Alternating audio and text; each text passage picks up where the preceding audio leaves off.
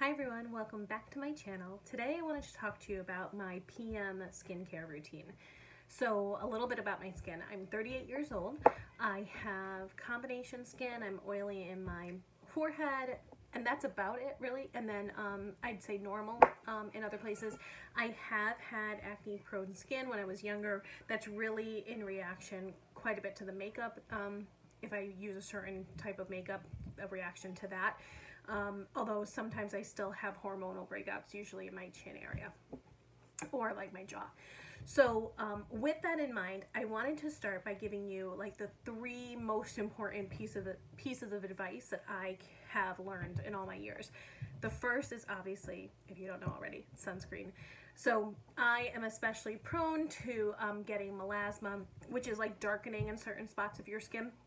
So I definitely use sunscreen. My favorite sunscreen is the Josie Maran Argan Daily Moisturizer, SPF 47. This is my favorite. I absolutely love this. I use this on my children. I love it for everybody. So that's what I use every day under my makeup and sometimes just on its own. But sunscreen would be number one. Number two is you have to wash your face. I hated washing my face when I was younger, and that was part of the issue with some of the makeup that I was using. In addition to, I didn't want to wash my face. Sometimes I would just use a makeup wipe and that just wasn't enough.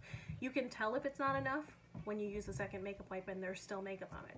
So washing your face, and if you bring down your makeup on your neck, maybe because you're matching it, make sure, I'm just adjusting, I'm sorry, make sure you also wash under your chin and your neck. Sometimes I would forget that and I would get these breakouts. I couldn't understand why, and it's just because I wasn't properly cleansing my skin. And then the third thing is actually a piece of advice that my esthetician gave me, which was you need to treat the skin that you have today. So if you have oily skin and all you keep doing is using everything to kind of dry out that oil, which you shouldn't do anyway, you eventually will get dry skin. And if you have dry skin and all you keep doing is adding moisture and moisture and moisture because you're trying to get rid of the dryness, you will eventually have oily skin. So what she kept telling me is you have to treat the skin you have today. So each day after I take off my makeup, each evening, I really assess what is my skin feeling like? Is it feeling tight? Is it feeling more oily? And then I adjust my skincare based on that. But I'm gonna show you the products that I use and basically the steps that I use them in and what I'm using right now. So the first is a coconut oil cleansing balm, and this I get from Amazon. I'll link it down below.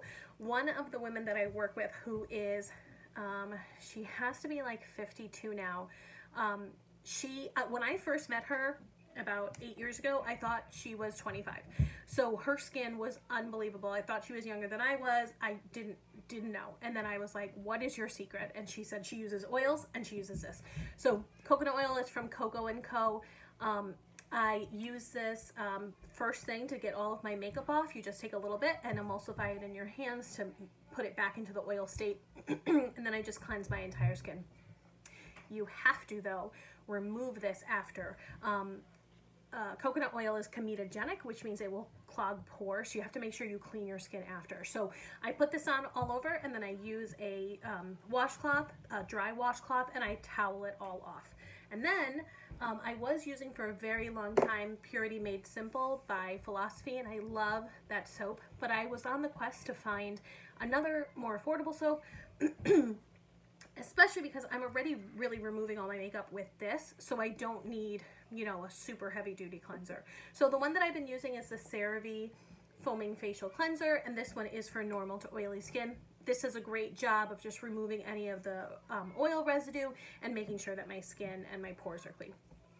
After that, depending on the day, I've started using this, which is the littlest tiniest bottle. I need to buy a larger version of this. But this is the Paula's Choice 2% BHA Liquid Exfoliant,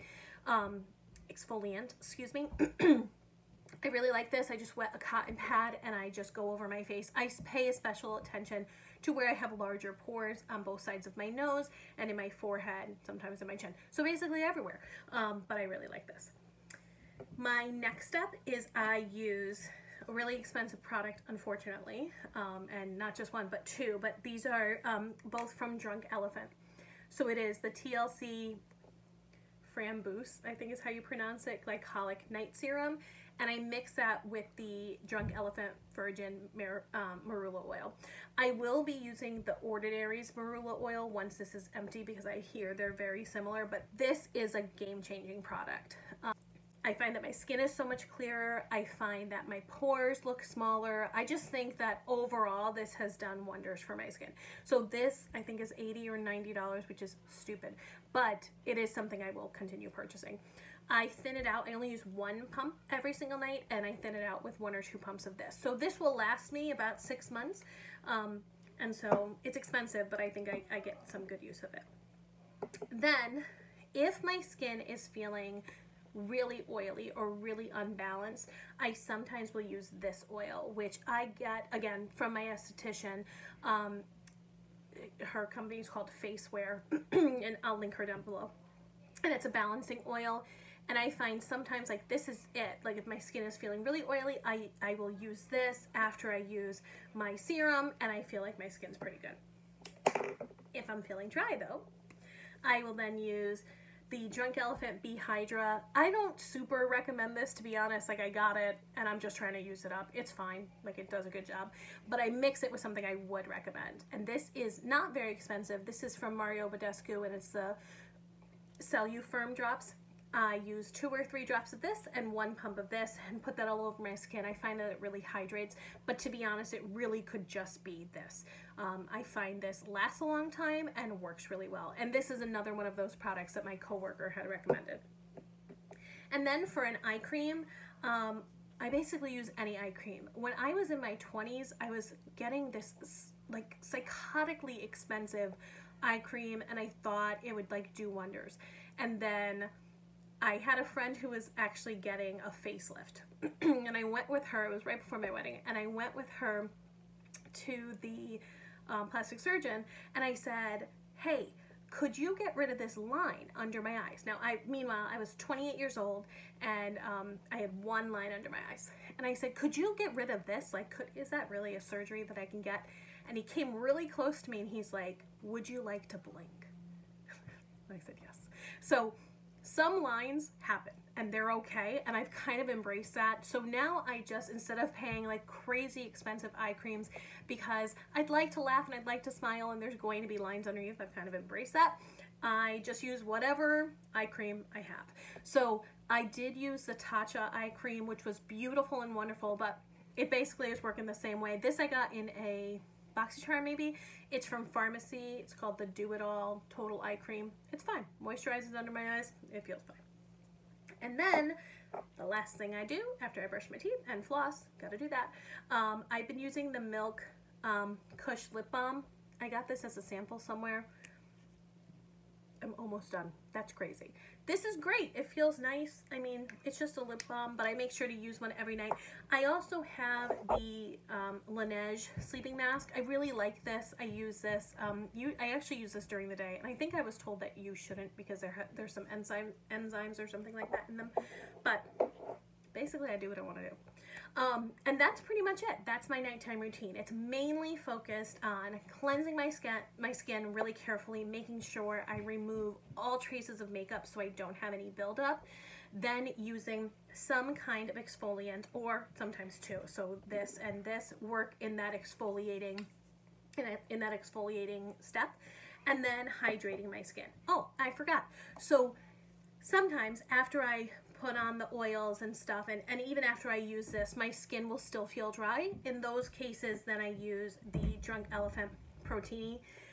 This is great. This is a great moisturizer, and I have even used this in the morning, but since I've been really careful about using the SPF, I find that that moisturizes my skin enough in the morning, so I don't use this in addition. But this is a great moisturizer at night or during the day. It's great for oily skin and also dry skin, so I will top it with this. But to be honest, if my skin doesn't feel tight, if it feels really moisturized after these other steps, then I stop. Some nights I just focus on cleansing my skin, and if my skin is feeling pretty dry, then or it feels like I've just been messing with it too much, or maybe I've exfoliated too much, then I just go to the moisturizing steps. So I just like kind of do this and this. Other nights when I feel like I'm pretty congested with my skin, I've been using some makeup that is irritating me, then I'm gonna go all out for the exfoliating.